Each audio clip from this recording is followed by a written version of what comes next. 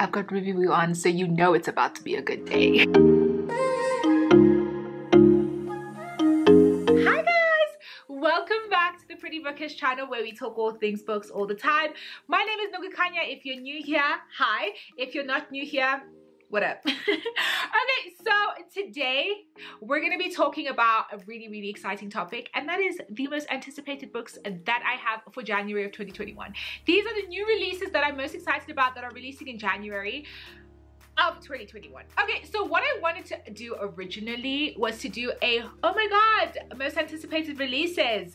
And then I started going through the list of books that I had earmarked, and there are so many of them that are coming out this year that I'm excited about. So I thought, no, what I'm not gonna do, what we're not about to do, is have a 65-minute long video with all the books that I'm excited about. Because first of all, I'm gonna get tired, you're gonna get tired, you're also gonna forget about these books if I talk about them all in the same video. So what I've decided to do is that throughout the year, I will be doing these anticipated releases at the beginning of every month. I know now we're a bit late, but you know what, guys, it's fine. My life has been a bit in shambles, but we move.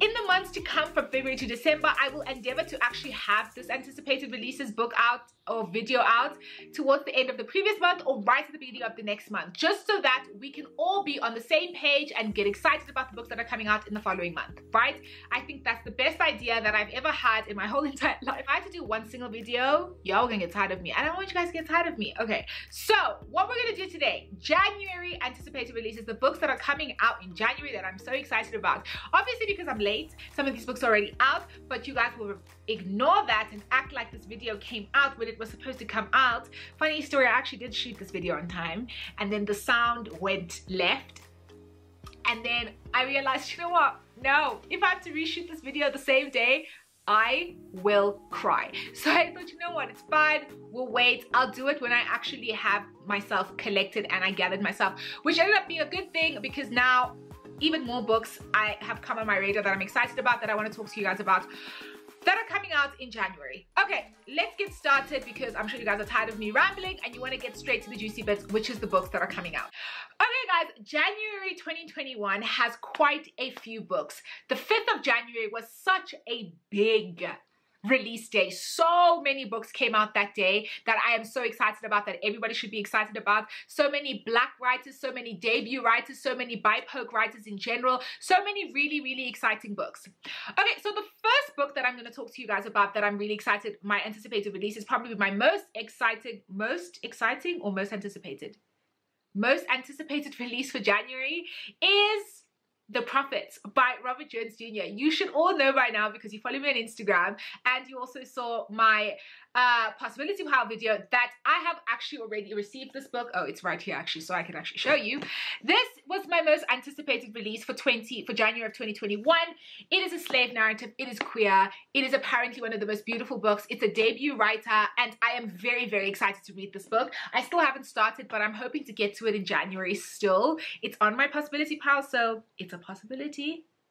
But it came out on the 5th of January, so it's the book that I'm actually very excited about. I'm so glad I actually have a copy. It's the only book that like is a new release that I actually have a copy of, so yay.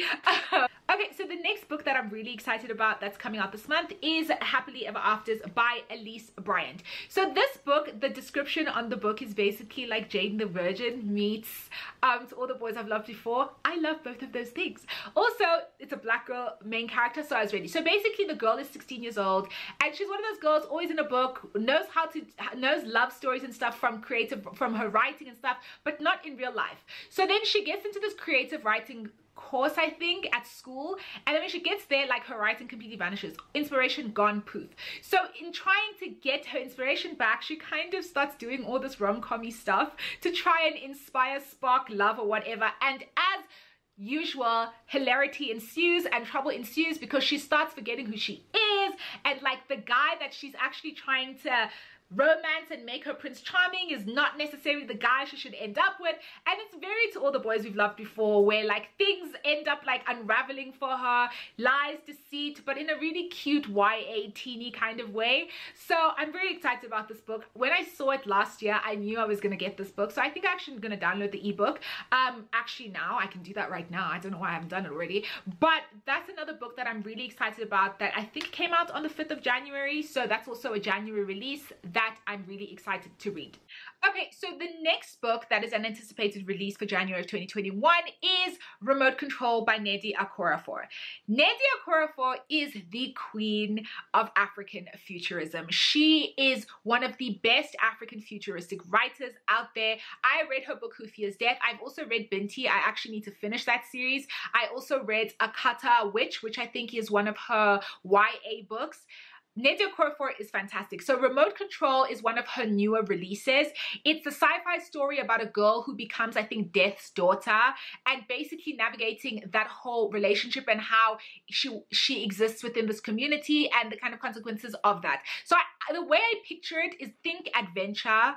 Think an adventure book, a YA adventure book, but like an African futuristic sci-fi African future I'm repeating myself so much, but an African futuristic sci-fi adventure book. So very excited about that one because Nnedi Okorafor really does not go wrong. If you're someone who really likes fantasy and sci-fi, that's another one.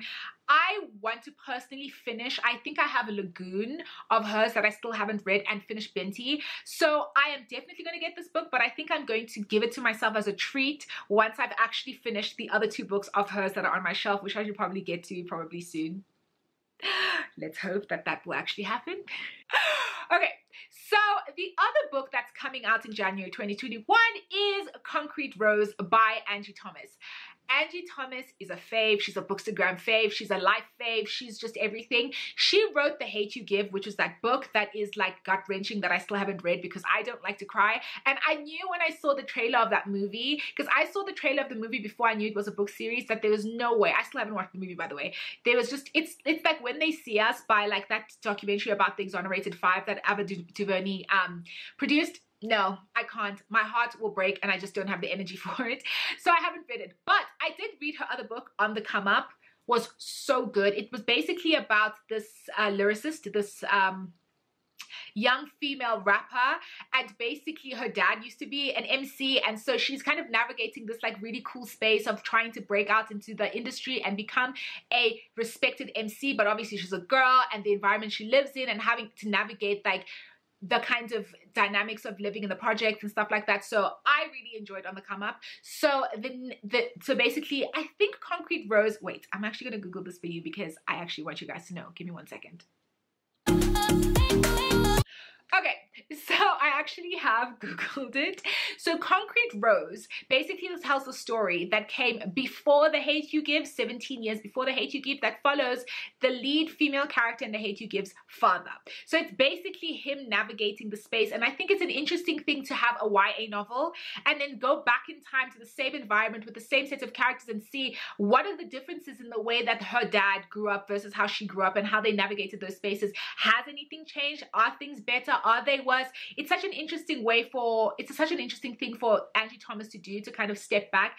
And she's had 2 female protagonists up until now. So Concrete Rose has a male protagonist, and I'm interested to see how she does that and whether or not she provides more insight and has a slightly more vulnerable feel to her male protagonist. Because a lot of the time these kinds of, especially black men, when they're written even in YA but also in just generally books, when their main characters, they are given such a hard edge. So I'm interested to see how Angie Thomas comes, whether it's different or whether she does the exact same thing. So Concrete Rose is another one that I'm very excited about.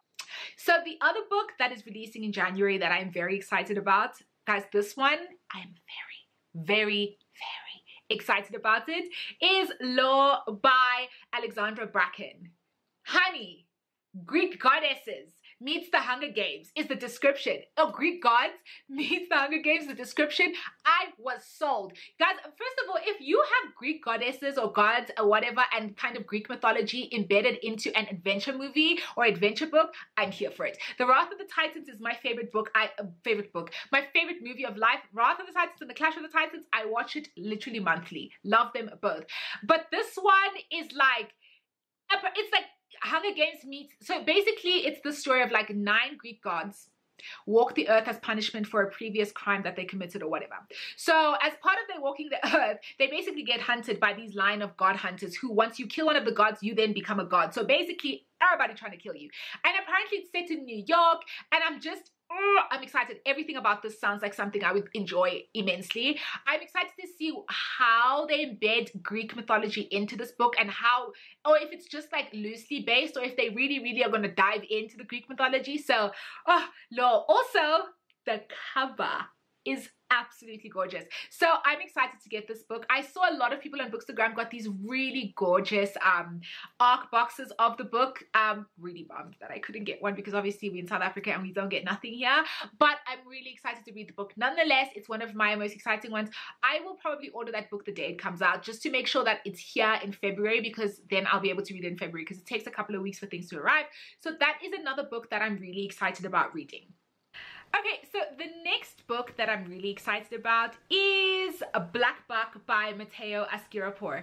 Disclaimer, I already have an audiobook of this. I got an advanced listener's copy from Libro, but the book is already out, so you guys can get it, because obviously your girl is late. But this book, I started listening to it. I am blown away. I think it's going to be a 5-star read, and one of probably my favorite books of Q1, probably my favorite book of the month.